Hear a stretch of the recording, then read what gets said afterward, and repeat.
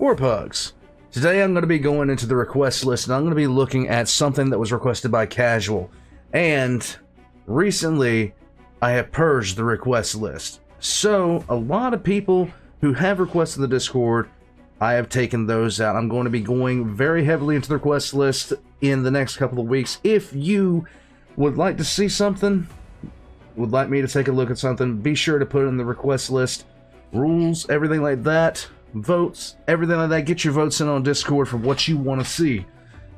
Now, with all that being said, the top 5 creepiest unsolved mysteries in Warhammer 40k. So normally I go through and I try to guess what some of these are going to be. I always try to just give it a shot for myself to see how well me and WesHammer kind of match up on things. Because honestly, WesHammer and my knowledge base is more 30k. Like, I know a lot more about 30k than I do modern 40k. And it's primarily because I got wrapped up in the Siege of Terror like a Christmas gift, and I never really got out of it. And the Horus Heresy. And everything else. And the Ragdan Genocides. And I hate the Tau. In any case, guys, this was requested by Casual. And as you can see behind me, I have a whiteboard. I've been wanting to get a whiteboard forever, and it sounds so stupid, you guys, but you have no idea how hard it is to keep things together up here in, like, Brain 1. And I'm going to hang it right over there behind where everybody, or, like, right over here behind the screen. And, yeah, it is a thing, guys. It is something I have been trying to do. Like, I've been wanting to get it for a while now. I didn't have any room in the old place. I have room here. It's up there now. Once I get done painting this wall, which is probably going to be the next thing I paint after I get done back here. And yes, it is taking me days to get done. You see a step ladder over there. I've got to get a whole bunch of stuff taken care of. But I'm steadily working to make this place what I want it to be. I am also trying to get a hold of, because the one bad thing about this is I'm having trouble finding a encoder that'll work with it. But until I do, once I do have that encoder, I'm going to start putting things together for that on the 3rd channel. It's a encoder problem that I'm having, just getting things switched over. Well, Warpugs, this is WesHammer, and the top 5 creepy unsolved mysteries. Let's get into it. By the end of this video, you're going to know everything you need to know about 5 of 40k's creepiest and most obscure mysteries. And this is a franchise that is absolutely chock full of super strange things that have gone unexplained for years or sometimes even decades at a time. True. We're going to be talking about things like an entire hive world's population that suddenly and mysteriously vanished overnight. Yes. And left behind some incredibly bizarre and unexplainable evidence to what had happened. Are we talking unsolved by the Imperium, or we know what happened, but the Imperium doesn't? Because in that case, I believe he's talking about a certain hive city, a certain hive world, as a matter of fact, that the Drukhari took exception to. Terrifying black star that shows up out of nowhere, and everyone who sees it turns into a fanatical raving cultist. And some super creepy ancient alien devices that grant their wielder immortality. But eternal life comes at a terrifying price. Yes, it does. We're going to be talking about all that and a whole lot more. But before we dive headfirst into the grimdark, I'm going to be honest with you, I've got bills to pay. So it's sponsor time. But what do you think it's going to be? Raid. I'm sure you've seen a million of these segments on YouTube before. Do you think it's going to be a VPN service, some type of food delivery, some kind of health supplement? If you said yes to any of those, my friend, I regret to inform you that you are in fact incorrect. It's your boy, Raid Shadow Legends. Thought so, yes! Raid. I am victorious. Raid Shadow Legends. Anyhow, Shadow Legends has taken the mobile gaming world by storm I with its always let super that in-depth play. RPG battle system, amazing graphics, intense PvE boss battles, and literally hundreds of unique champions to collect. No matter how many new characters get added to the game, nobody forgets their first champion, and for me, that was my man Gallic. He's an absolute powerhouse. He was my first champion who carried too. me through a lot of really tough fights, granted, I don't play Raid Shadow Legends anymore. You know what? I might have to remove that. It's making the absolute light of Sauron even bigger behind my head. I'm just saying. Including a couple of wins in the arena, not to mention helping me absolutely wreck a lot of dungeons. I've unlocked a ton of champions over the last year, but I'll never forget my battles with this guy. And if you didn't know, it's actually Raid's 4th anniversary, and there's a ton to get excited about. I'm talking dedicated offers, free gifts, promo codes, and a brand new fusion event, where you can get your hands on an anniversary-themed legendary champion. You'll also be able to take a trip down memory lane with a recap video of your stats in Raid. Oh yeah, and the next Amazon Prime drop is going to have a ton of powerful gear for the champion Genbo. It'll be available from March 2nd till March 30th, so keep your eyes open. There's a lot of exciting stuff coming to Raid, so if you haven't started playing yet, then now's the perfect time. Use my link in the description, or scan my QR code here on the screen to get some insane bonuses. We're talking an epic champion, Kellen the Shrike, and other useful things like energy refills, magic potions, and XP brews. And since it's Raid's birthday, the gifts keep on coming. Brand new and existing players can get a bunch of free birthday gifts. Once you're in game, Shadow Legends, anyhow. Links, just enter promo code 4YearsRaid to get your hands on 4 legendary skill tomes, plus some other super useful stuff. It'll all be waiting for you right here. Big thanks to Raid for sponsoring this video. And talking of sponsors and all this other kind of stuff, guys, I have recently gotten a hold of this. This is Russian Badgers, and I gotta tell you, it's really good. It's really good, but I'm not eating swamp ass, I'm just saying. 5. Comus, the Tyrant Star. This Warhammer is a good 40K is one. no stranger to prophecies. Now, whether they be chaotic, Xenos, or even human in nature, there are tons of examples of ancient prophecies that foretell a great far-off apocalypse. One lesser known of these prophecies speaks of the engulfing darkness that will ultimately devour all of human civilization. Now, this was made fun of in TTS, but this is actually something that there are multiple people within the Imperium at higher levels of command that are extremely concerned about this, and for really, really good reason. It's detailed in a manuscript the Inquisition refers to as the Prophetica Hereticus Tenebrae. This event is said to be heralded by all manner of signs that will gradually transmute human minds and make them ready to embrace eternal darkness. The origin of the prophecy is currently a mystery to us as the audience, as it is said to be held within the Bastion Serpendus archives, and none but Lord Inquisitor Zerbe are permitted to study it. The Inquisition has a lot of different theories on the nature of this prophecy, some claiming that it is clearly chaotic in nature, whereas others point out that the word devour shows up pretty often in the text. We don't know what species penned this prophecy, but if it was the Eldar, then the word devour is used by them pretty frequently in reference to the Tyranids. Comus itself is said to be either a black sun or a halo of black flame, a herald of the encroaching darkness, represented in the text itself by, as of this moment, an unknown rune that bears a striking resemblance to the clawed foot of a bird. The symbol has never been seen in any other text, so we don't really know its origins. On one hand, we might be able to write this off as a spooky prophecy from some unknown ancient Xeno species that all but certainly has gone extinct. But not so fast, as the Calexis sector has been plagued by a bizarre, reoccurring phenomena over the last century, a monstrous black sun, matching the descriptions in the text, suddenly and mysteriously appearing out of nowhere in various locations throughout the sector.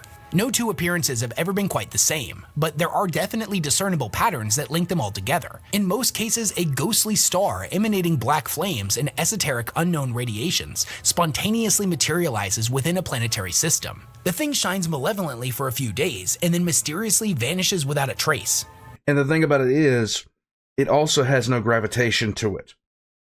So this is, the chances of it being an actual star are next to none because of travel. It's everything else like this. It also doesn't appear near warp storms. So whatever this thing is, it's most likely Xenos in origin. We just don't know who built the thing. And it's most definitely chaotic. Sometimes the black star appears alongside a planet's normal one, and sometimes it eclipses it entirely. The phenomena has been documented at least 18 times, but it's believed to have occurred far more than that. Sometimes the sun showing up in far more subtle ways, like in the reflection of a wine glass, or only visible at night as a dark spot that's blacker than the night sky itself. The Tyrantine cabal of the Inquisition firmly believes that the spectral sun phenomena is, without a doubt, the tyrant star Comos mentioned in the prophecy, as it very closely matches its description. However, there are some competing theories on what this thing actually is. Some say that it is a ghostly image of a stellar body within the immaterium trying to shine through the fabric of real space. In a similar vein, some say the star is within the warp itself and is partially translating into the physical universe, as if it is trying to find a way through. There are others still, even within the Inquisition, that claim that it is a Xenos artificial construct, a weapon of unknown origins that is incomprehensible to mankind. Whatever its origins, every single time the star appears, its visitation has caused public unrest and geological instability. For months before it shows up, a planet will experience unnatural earthquakes and volcanic upsurges. The social fabric of the world will begin to deteriorate as a psychic madness infects the planet's population. There will be uncontrolled rioting, looting, and uprisings of dozens, if not hundreds, of distinct fanatical cults. It's always Multitudes fun. more psychers will either be born or become active during this time, and mutation will run rampant throughout society. The signs of the star's coming will be widespread, taking the form of bizarre yet identical birthmarks appearing on newborns, and odd runic symbols appearing on walls without explanation. The population will begin to see the sun itself in their nightmares, and will even be haunted by unexplained visions of the sun's reflection in mirrors, pools, and puddles. If the Inquisition is to be believed, then after the sun disappears, many of these worlds will eventually return to business as normal. The strange celestial phenomena bearing no connection to any of the events the planet had to endure. However, the Inquisition seems determined to track each one of these visitations, and has worked tirelessly to carefully suppress any official confirmation of the sun's existence. Only time will tell if the Tyrant Star really is the herald of humanity's downfall, or just another instance of unexplained phenomena. I am more... Honestly, the Howling. Oh god, the Howling's next. I love this. I love this so far. I am more of the mind that it is a Xenos device, kind of similar to how the Necrons have the Pharaohs. This is just a larger, more powerful version of a device like that. I do not, I have not really heavily gone into it, but there's mentions of it all over the place. Number 4. The Howling. Throughout 40K's extensive lore, we find little snippets here and there that show us just how horrifying the galaxy really is. There are creatures that lurk in the dark places between stars that are not only ludicrously powerful, but also horrifically malevolent in their intent. The truly baffling thing to me as a 40K fan is that many of these documented sightings of such terrifying entities often equate to little more than a footnote in the Imperium's history. This is true. Some of the worst things that happened, because it's a matter of threat level. It's always a matter of threat level. And when something, for the Imperium, if there was something horrifying that happened, but then it went away, nobody's going to care about it that much after the fact. Nobody's going to sit there and dedicate a lot of time and resources to some random event that happened and then went away. They just simply don't have the resources to dedicate to these things.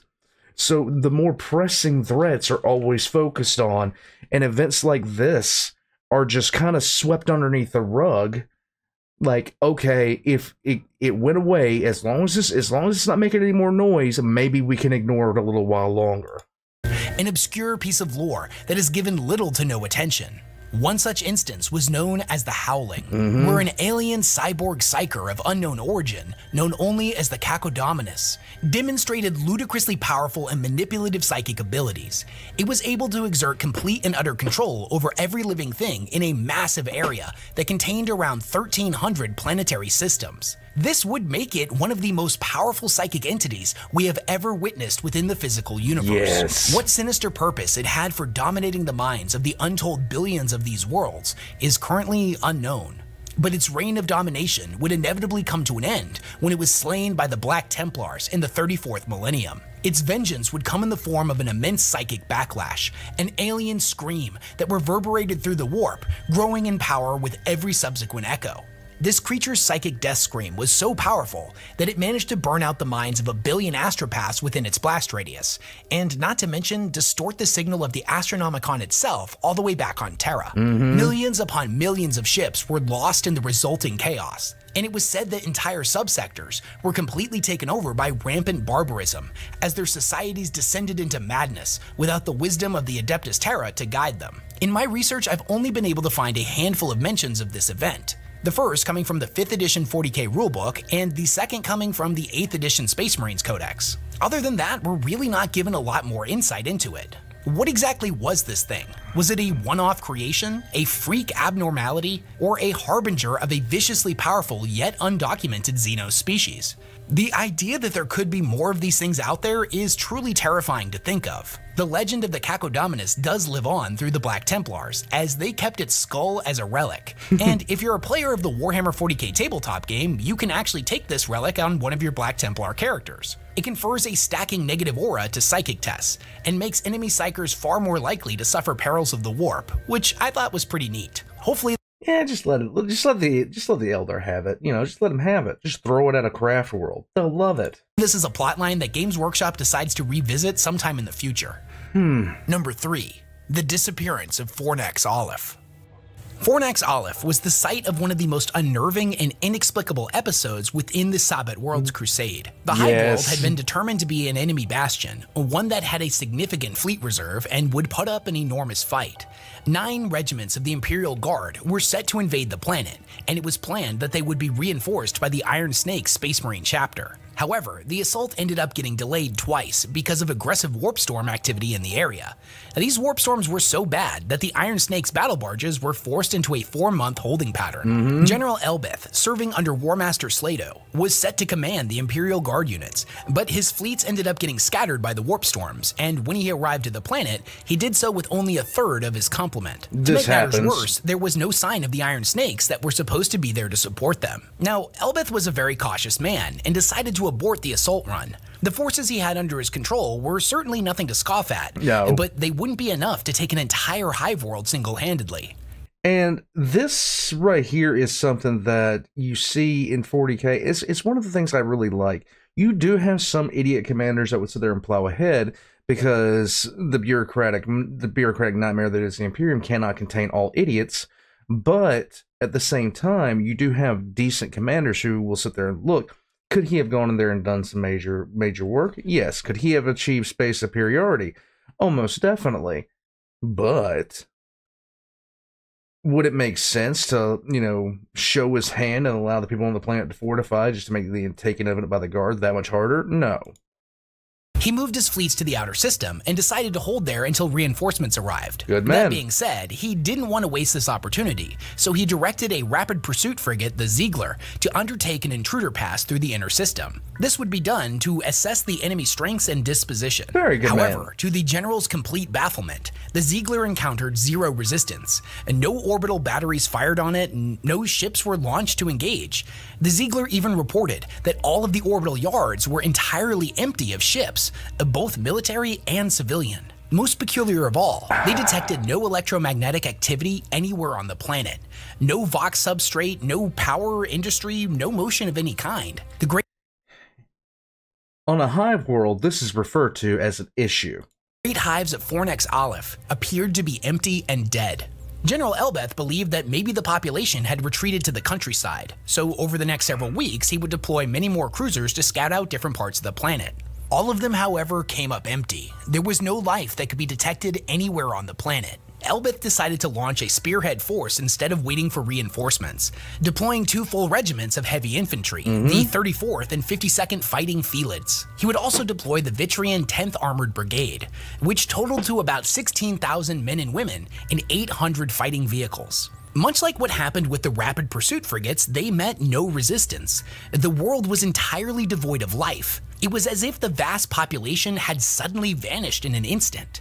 There were half-eaten meals on hab tables, unfinished games of regicide in the street parlors. There wasn't even power, but that was admittedly easily restored, showing no indication of sabotage. If the planet had been evacuated, there would surely be unmistakable evidence of this. And if a great plague had taken the population, there would be bodies everywhere. Yes. There were, however, no corpses to be found, no burial pits, or any sign of struggle or disaster. The entire population had disappeared without explanation, leaving behind an eerie, vacant world.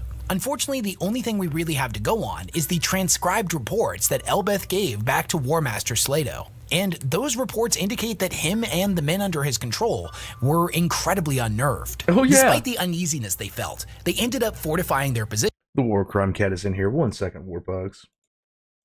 To wait for reinforcements. The men were getting more and more nervous each and every day, and during the night, they would report the sound of bone-chilling screams of anguish echoing throughout the hive. Despite search efforts, the source of the screaming was never located. On the first day of 758 M41, all transmissions from Elbeth's Liberation Force abruptly ceased. It would be 80 more days after this when the Iron Snakes, who had been delayed by the warp storms, would finally arrive as reinforcements. 300 of them immediately made planetfall and made their way to Elbeth's last recorded position. It was said that the Iron Snakes were a very serious chapter that were not easily disturbed, but their initial contact back to the War Master Slato lacked their characteristic demeanor. They seemed to be at a loss for words, their report only saying that there was no one here. There was no evidence that Elbeth and his forces had ever been there. If they had fortified a position, it could not be located. Whatever happened to the planet's population had claimed Elbeth and the men and women under his command as well. The Iron Snakes would spend the next month scouring every single inch of the world for clues to what had happened. For the most part, their search came up disappointingly empty, with one exception. Impossibly, a single Lehman Russ battle tank was discovered 80 stories up on the roof of a hab stack. All of the Vox headsets inside were missing, except for the last 30 centimeters of their cords that had been plugged into the outlets. The cords themselves had been severed and somehow fused at a molecular level. The only human remains that were discovered was a single gauntlet, in which a calcified human hand was found still gripping the gearbox lever within the tank. No formal explanation of what happened on this world was ever established, and years later, the planet would be repopulated. Now, thankfully, since then, there have been no mysterious mass disappearances or anything like that. But to this day, the population has continued to report unexplained screams in the dead of night. Now, that being said, this is not the only time. A planet's population has simply vanished without a trace. It's happened before, but we know who did it. Basically, what wound up happening is a hive world pissed off the Dark Eldar with the Drukhari, and pissed them off enough to where a homunculi brought something that is lovingly referred to as a carnival of pain, and when the Imperium came by, they found no sign whatsoever a battle had been waged there. The entire population was gone. There was no life on the planet. It had been rendered entirely sterile by... and the thing about it is nobody knows what happened except the Drukhari, and they aren't talking. But a lot of them do have fold-up souls now. They really have those fold-up souls now because of I think the hive was called Auxilian. Yeah, don't make deals with Eldar Corsairs. It doesn't usually go your way. And you're a traitor. Anyhow, I'll be right back. Oh my god. Can you, for 1 second, imagine the amount of effort it would take to get somebody to go to one of those two planets? Just... the amount of effort it would take to get somebody to go to those two planets, to repopulate them willingly. Like, what would you have to offer them? Hey, buddy, look, got this world for you. Nobody's there yet. Everybody knows that's a lie. Let's get back into it. Oh, the Labyrinth of Thanotep. Number 2, the Labyrinth of Thanotep. The Labyrinth of Thanotep is a tesseract labyrinth the size of an entire planet.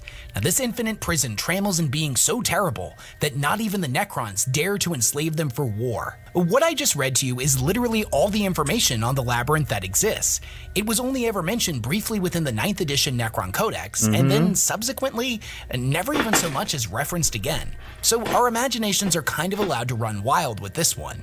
I just want to put it into perspective. Out of all of the terrifying things contained within the labyrinth, the Necrons have deemed them too dangerous to be enslaved for war.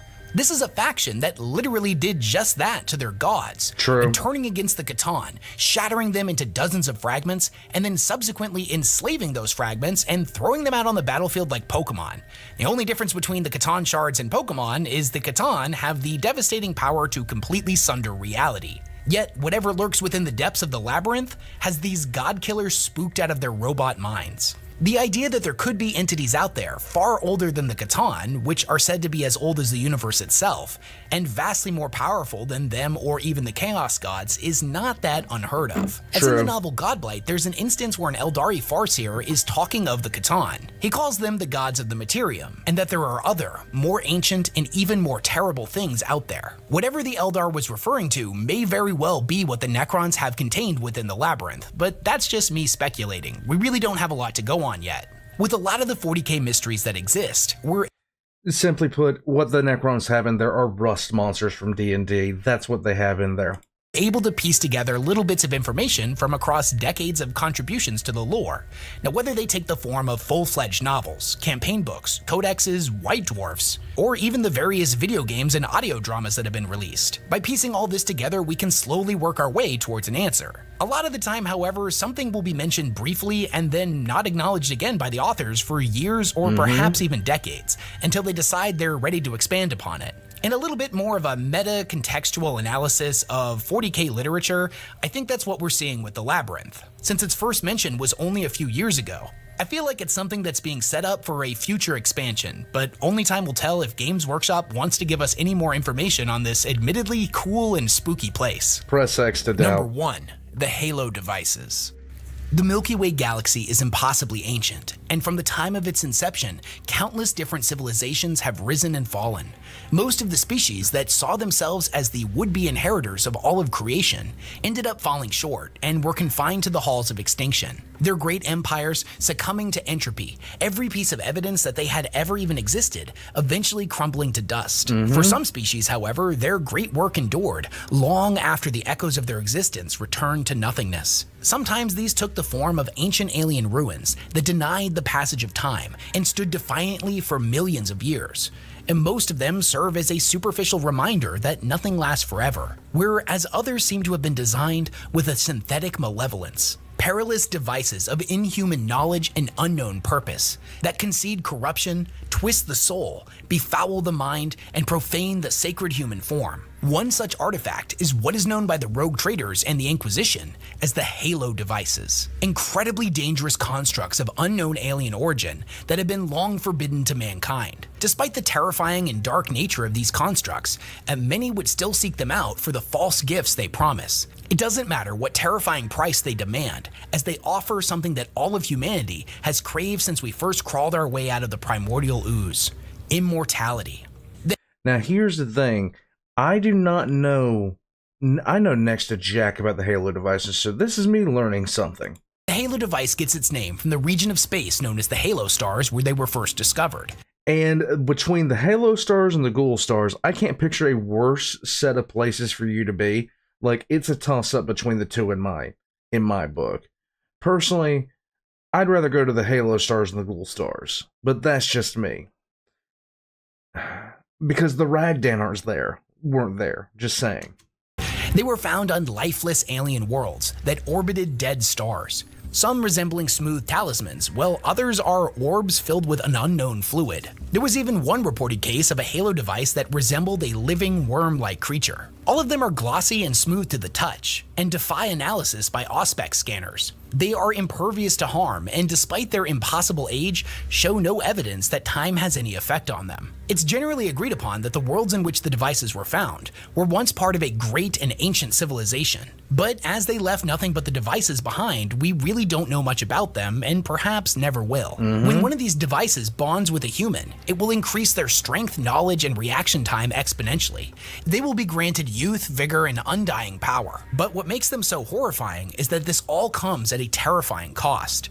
You see, the device will end up possessing their body and mind, twisting their thoughts towards strange, deranged thirst. Over time, their life becomes not their own, being completely dominated by the device, like a sick puppet of flesh. Whether or not the disturbing effects the Halo devices seem to have on human beings was by design or simply a byproduct of them integrating with a biological species they were never designed to, is still unknown. If these morbid effects were intentional, then it would indicate that the creators had an evil, callous genius that would put even the homunculi of the Dark Eldar to shame. There was one recorded instance of a Halo device being used by the head of a powerful mercantile house. A Lord Inquisitor would deem the heretic so reviled that his name and all accounts of his deeds were to be expunged from Imperial records. When he was discovered, he had become a grotesque fusion of polluted human flesh and Xenos artifacts, the later becoming so much part of him that it was impossible to tell where one began and the other ended. He was said to be possessed of unnatural powers and could not die. Now, we don't know much about what exactly he was capable of, but it was said that his sins were so grievous and disturbing to the Inquisition that they ordered the execution of not just him, but of every living person within his house and all of the house's vassals as well. They were so afraid of this guy that his execution came in the form of him literally being thrown into the planetary system's sun. The transformation induced by a Halo device becomes more pronounced over time and can be separated into 3 distinct phases. It takes a few weeks for the device to fully bond with its user's flesh, and after that point, there is no way to remove it without killing the host. Their form will rejuvenate to the peak of youth and health.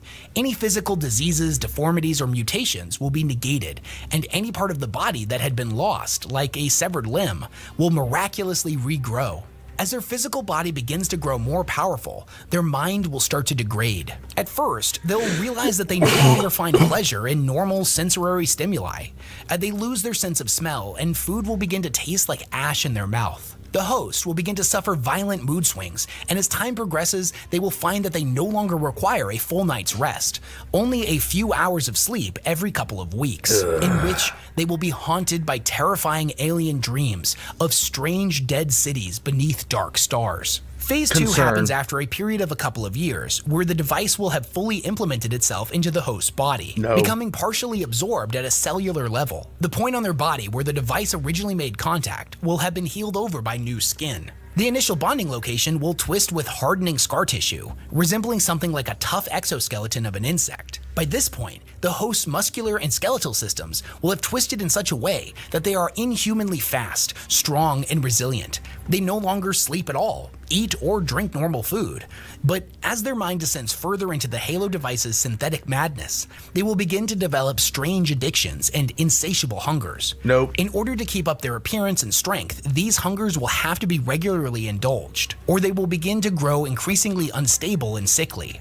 These addictions can come in the form of spending long isolated periods in total darkness, or immersion in solar radiation. Their hunger can take a lot of different forms, but most commonly, it comes in the need to feast on human flesh, the drinking of blood and cranial fluids. Their minds will further contort to the point where their memories begin to be replaced with those of things they have never witnessed, such as strange alien civilizations, insights into heretical lore, and unknown languages. There are even some reports that if a person at this phase ends up getting killed, but their body was not completely destroyed at the cellular level, they, over time, will resurrect as they begin to stitch themselves So they become Deadpool. This is not a good sign. Back together. In the few instances this was documented, the individual was driven into full-blown insanity. Phase 3 occurs after a host has been in contact with the device over multiple decades. At this point, there is no longer any separation between the user and the Halo device. They still resemble a humanoid, but their humanity has been completely stripped away. Now, documented individuals that have proceeded to this stage are noted as having a corpse-like flesh, burning eyes, distorted gaunt features, armor-like hides, and even fingers that have fused into long talons of exposed bone. Their Lovely. strength will have advanced to the point where the host can rip a full-grown man's head clean from their shoulders with barely any effort. A host in Phase 3 is said to be able to survive the void of space and can regenerate from death remarkably quickly. Their mind that had once been bordering the whirlpool of madness has now completely descended into insanity. Great. It is no longer the mind of a singular entity, but an unholy union of deranged intellects. If a rogue trader was so inclined to seek these devices out and sell them under the counter, each one would fetch an absolutely exorbitant price, as the rumors of these devices mostly begin and end with the promise of eternal youth, Right. due to the Inquisition's relentless efforts to cover up their existence. If a would I wouldn't try to cover these up. I'd be letting people know exactly what they're going to get. Go ahead, find out. be buyer does know anything of their more terrifying side effects, they may view this as a price worth paying. However, the trade of these things is not only utterly illegal, but an unforgivable heresy. The Inquisition views the Halo devices as an immediate threat to the Imperium's stability, and thus has declared war on them and anyone who has ever even remotely come into contact with the blasphemous alien technology. They constantly scour the Calexis sector for any rogue traders that would attempt to secure them or sell them in underground markets. Anyone found to have come into contact with a Halo device will be eradicated without mercy. As the years go by, more and more of these devices are unearthed, and how many of them are currently out there in circulation is currently unknown. But considering the Inquisition has so far been unsuccessful at containing their plague of madness, it seems like an undeniable conclusion that they will eventually spread throughout the entirety of the Imperium, and the amount of damage they'll be able to do is incalculable. And that was 5 of the creepiest and most obscure 40k mysteries. Which one was your favorite? Which one did you find the spookiest? Is there anything else you found in this franchise that you find super creepy and you'd love to hear me talk about it? Then let me know your thoughts down in the comments below. This was if you've good. been watching my channel for a while, then you know This that was I good. genuinely read just about everything y'all post. This and was good. one of my favorite things to do is to hang out in the comment section and nerd out about 40k with y'all. If you've made it this far in the video and you haven't subscribed to the channel yet, then what are you even doing? Come on, join the WesHammer party. I'm going to be posting a lot more cool stuff like this, and I don't want you to miss out on it. And while you're at it, go ahead and roll the charge that like button. Big thanks to everyone who supports the work that I do, and I'll catch y'all in the next one.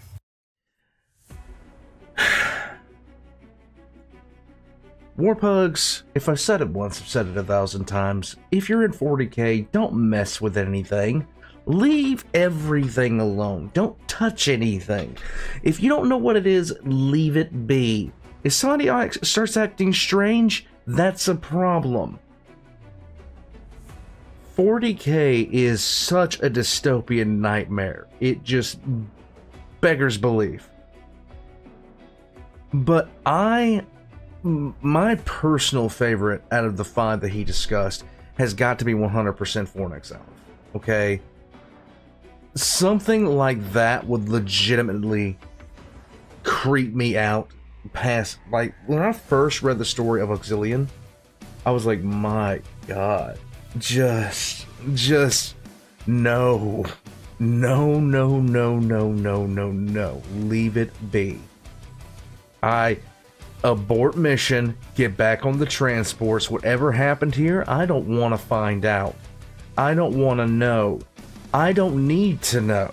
I'm leaving now. I think I would do okay. I honestly think if I lived in the Imperium, if I 100% lived in the Imperium, hopefully if I was in a position where I had some measure of wealth, where I wasn't sitting there a regular person in a hive, the last thing on my mind to do at any one point would be to go investigate anything. I am not Scooby-Doo in the gang. I'm leaving it well the hell alone, because I don't know what in the hell it's gonna do to me. That's what 40k is so great at. We're barely out of the trees in terms of evolutionary. And so one of the things that the fear of the unknown is such a big deal for us, but it's a fear that we developed because anything we didn't know about could potentially kill us. And that's 40k in a nutshell. Warpugs, WesHammer, guys, if you haven't subscribed to WesHammer, that is a good question. Why haven't you yet? If you haven't subscribed to me, you're hurting my feelings. Guys, I'm going to head out from here. I don't know if I'm going to get any painting done tonight, but we'll see. And as far as everything else goes, guys, if you would like to request something, check out the Discord. The request channel's open in the Discord. Check out Patreon. Check out channel memberships. All that kind of good stuff. I'm going to head up out of here because my nose just started itching and my eye is twitching. And I will catch you, Warpugs, next time. Just say no to showing up to a ghost town.